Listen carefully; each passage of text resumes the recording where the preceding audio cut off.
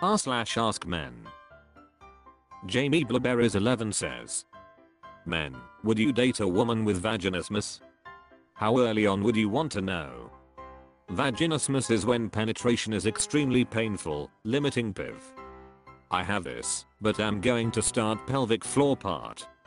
I recently broke up with my partner that I had trouble having sex with. I have no idea if it'll be easier with a new person. I was able to have sex without pain before my last partner. Anyways, would this be an absolute deal breaker? If not, when would you want the girl to tell you? I'm not going to add it to my dating profile obviously. I kind of want to just try sex and see how it goes, but also want to be upfront with my potential partners so they can make the right decision for them. I'm worried about getting hot and heavy and then my body not working and feeling super embarrassed and disappointing the guy. Huang says, it is a deal breaker if it turns out that we can't have PIV sex without pain. But I'm at least willing to try and see if I'm one it does work with or if the part is showing progress. But PIV sex is fairly important to me. And if I knew it hurt you, that would ruin it. Jamie Blueberries 11 says, like you'd try it once, and if it was painful say never mind.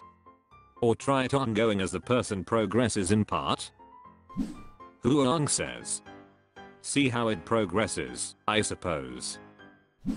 Snoolemans 5609 says, well, do you give head and open the back door for business? Donadog says, Op probably thinks this is crude or joking, but I would seriously consider this as a part of the question. As a dude, one way or another, I need that nut. If my partner isn't participating in that, the relationship is going to have problems. Not immediately, not every time, but as a pattern. For an example, my wife is pregnant, and as such regularly exhausted.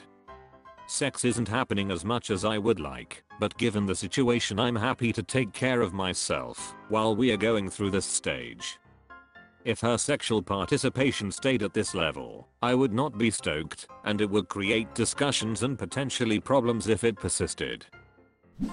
Long Leg Short Pants says, from what I understand vaginismus is something that can be worked on with dilators and stuff, so I wouldn't say it's a deal breaker for me as long as she wants to have sex as much as I do and is taking the steps to try to make that happen, and I would be patient and help where needed. The problem for me would arise if she had vaginismus, didn't do anything about it, and chose to minimize the PIV sex. She had BC of it. An active/healthy sex life is important to me, and PIV sex is part of that.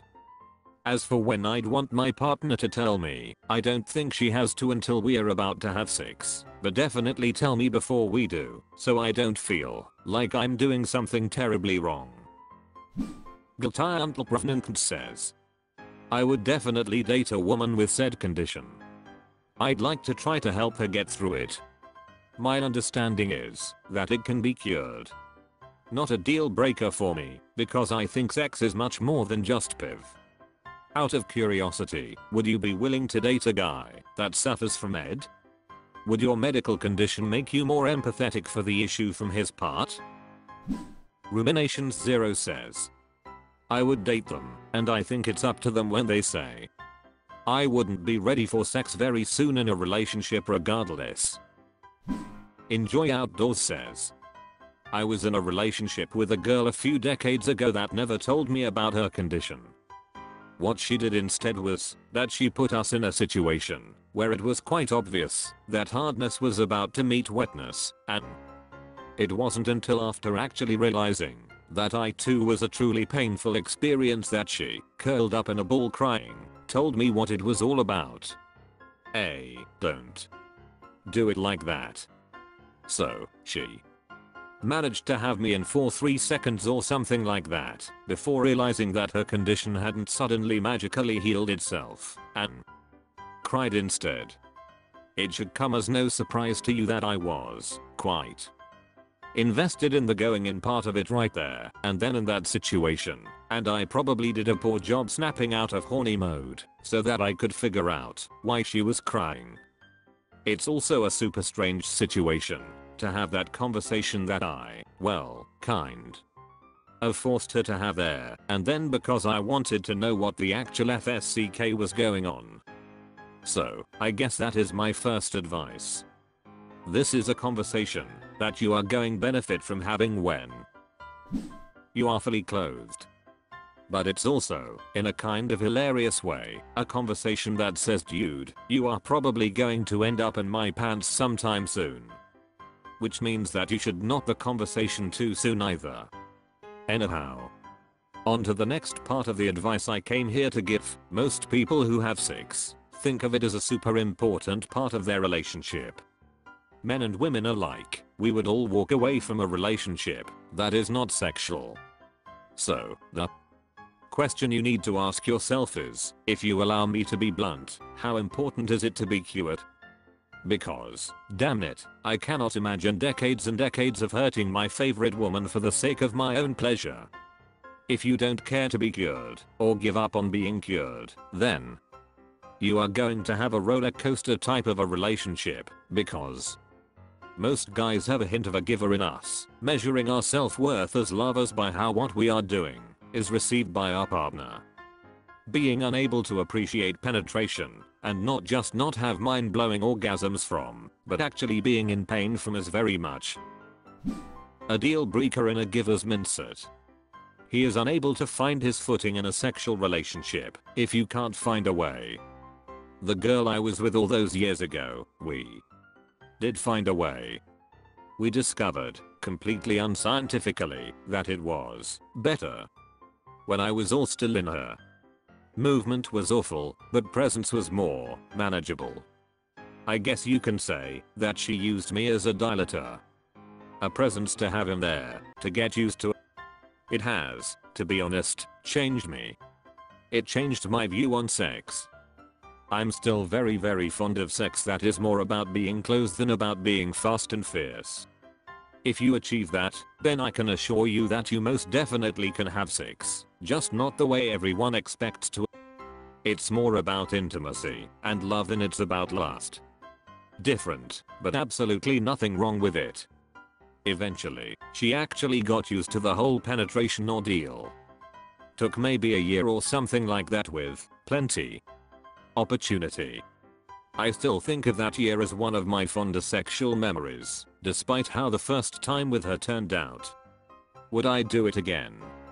If she aims for a Super Skater says, dating a girl with vaginismus right now. It was trouble early on, especially because statistically I'm bigger than average. Eventually she wanted it so bad we started off slow, then ramped it up from there.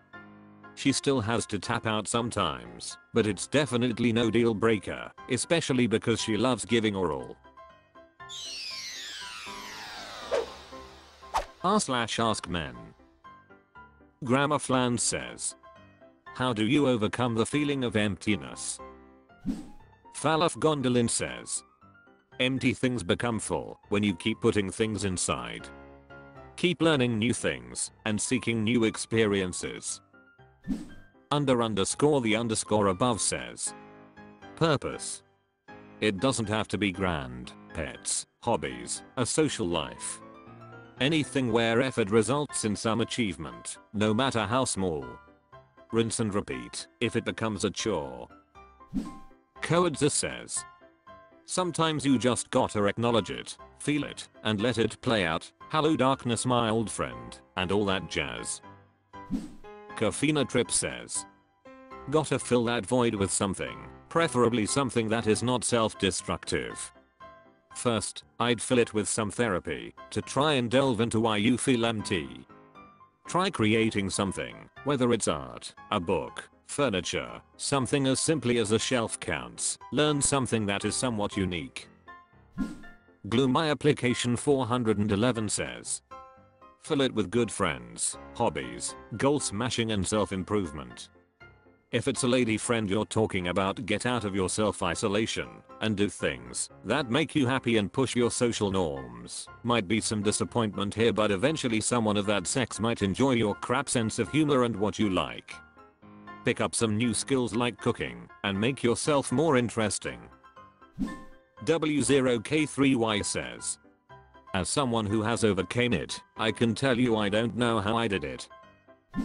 CNNLGNS says, find what you are passionate about and pursue that. And Cilia Ryan Titus says, I think you stop resisting. Once you stop resisting, you gain a whole load of energy you can use on living a better life.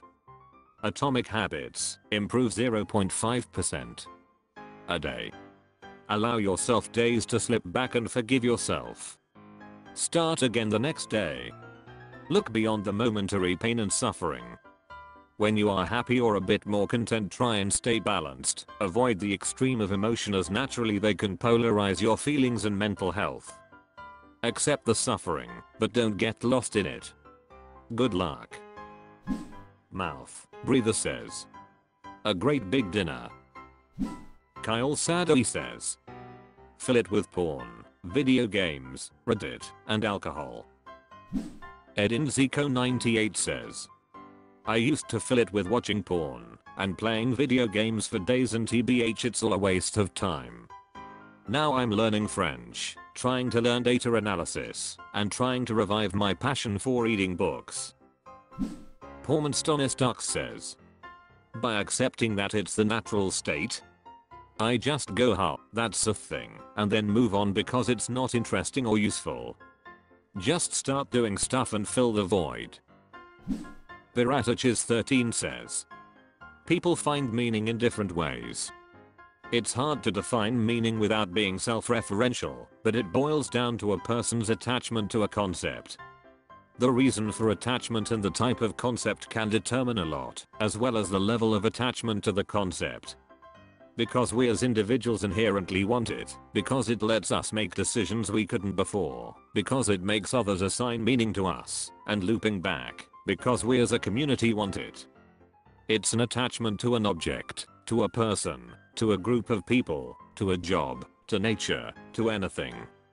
It's an obsession, a hobby, a passing interest. The most basic and hollow ways of finding meaning is impersonal material gain. Jim it's mine. I want it. I want the things, because I identify as person who has stuff. New car, caviar, 4-star, daydream, think I'll buy a football team. The reasons why people can be attached to the concept of materialism are that possession can convey wealth, they can convey power, and they can serve a utility. Yachts are giant compensation boats, but they are also functional modes of transport. Some people see materialism trying to project power and see only children fighting over toys in a sandbox. These people find meaning in the power itself. Not.